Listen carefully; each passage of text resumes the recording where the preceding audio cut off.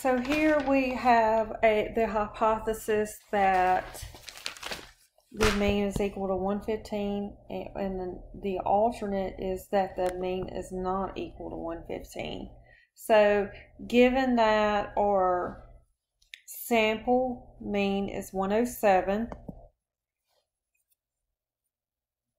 so let's go ahead and write that down. And then up here, n, our standard deviation is 27, n is 44, alpha is 0.05. So I'm going to write all that down, and our population standard deviation was 27, n is 44, and then alpha is 0.05, and then the mean of the sampling distribution was given to us, was our hypothesis that we're testing is 115. This is H.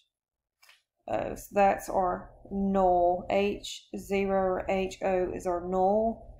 Now, remember, the area under the curve is always equal to 1.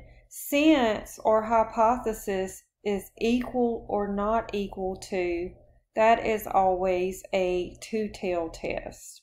And let me just show you real quick in the PowerPoint, and it's in the book too, but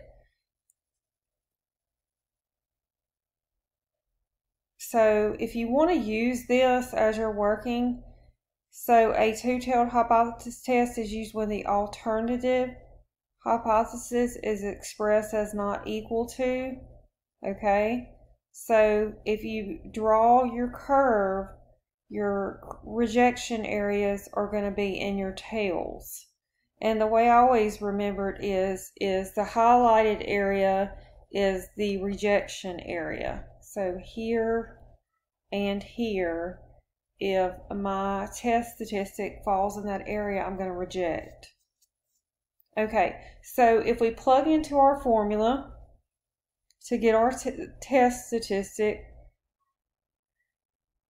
so our mean of our sample and then our mean of our sampling distribution, and then the standard deviation was 27, and then the square root of n is 44. So I'm just going to do this in Excel so you can actually see what I'm doing. And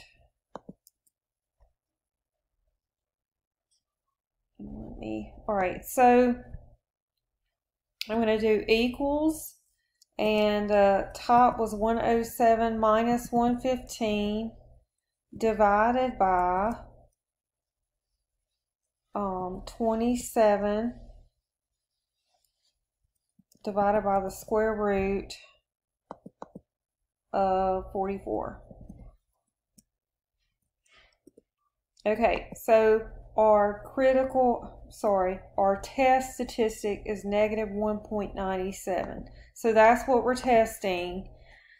So I'm going to go ahead and write that down, and on your homework you would put that in as your answer for your test statistic, negative 1.97. Now this is a two-tailed test, and alpha is 0.05. So for your two-tailed test, if you go to your book, so a two-tailed test is, we have to divide that by 2 because 0.05 has to be split into two tails. So if you look here, 0.025, our critical value is 1.96. You may want to make a note for the two-tailed test, you have to divide alpha by 2. So when you put in your critical values, you have two. You have a negative 1.96 and you have a positive 1.96. And I think I missed that the first time because I forgot to put both values. Now, negative 1.97 is what I'm testing. Negative 1.97 is going to be just beside a little bit less than negative 1.96. So since my test statistic doesn't fall in between, okay, if it fell in between, I would accept the null. But since it didn't fall in between my two values here, I've got to reject because it's in the critical rejection area. So when you're checking this, it does not fall within the critical values, you have to reject. Okay, and then the last part is to get your p-value. So to get your p-value, we're looking at our test statistic, which was negative 1.97. So if we do equal norm.s.distribution and put in negative 1.97, and since it's negative, we don't have to subtract it from 1 to get our p-value. So this is one tail. This is the left tail. So if we need the p-value has to be, since it's two tails, we have to multiply that by 2. And so our p-value, we're going to round to 3 decimal places. So 0.049, and I believe you could have put 0.049 and it'd be right. Negative 1.97.